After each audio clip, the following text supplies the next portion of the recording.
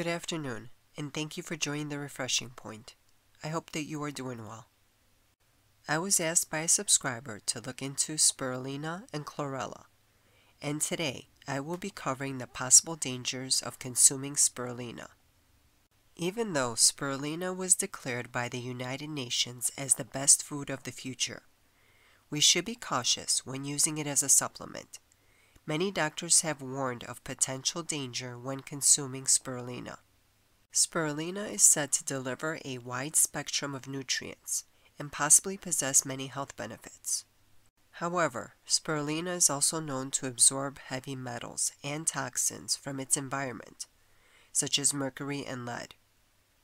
Spirulina grown in areas with large concentrations of these metals can contain dangerously high amounts of them, passing them on to consumers. A 1986 study revealed alarming high concentrations of lead and mercury in several brands of spirulina supplements. A 1989 study found the concentrations to be much lower, concluding that one would have to take in more than 77 grams of the most heavily contaminated spirulina daily to suffer from toxicity. Many have stated that it is absolutely vital to make sure that the supplement is from a clean source. Sadly, many spirulina products on the market today are grown in areas that may be affected by environmental pollution. In addition, it's not just the environment you need to watch. There are yet more toxins that find their way into commercially produced algae. A group of German researchers conducted a study published in Toxicology and Applied Pharmacology in 2011, reviewing the safety of blue-green algae.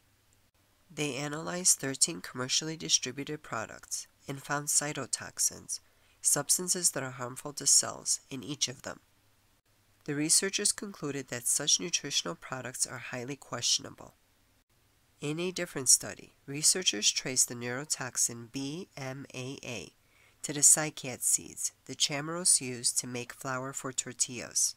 BMAA is also found in blue-green algae. Animal studies have shown that monkeys fed fruit to which BMAA was added developed brain changes, described as nearly identical to those found in the brain tissue of chamarose, who died from the Alzheimer's-like disease. Spirulina contains microcystins, groups of amino acids that can be toxic to your liver if you take in too much of them, according to Purdue University.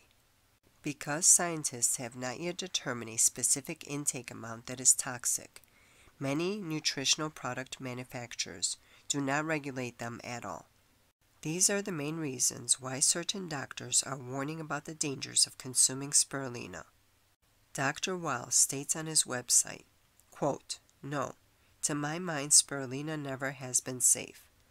I have been warning against it for years, and the finding that a neurotoxin found in some spirulina may be related to neurological diseases is the main reason to avoid it."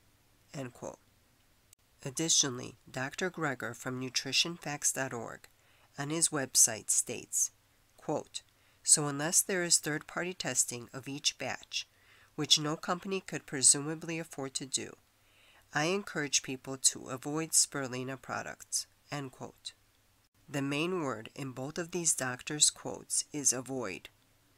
Links to all the studies are posted in the description. There are similar warnings for chlorella, but I don't think that there is as many. I will research and share it in a separate video. Thank you for watching. Good day and good health.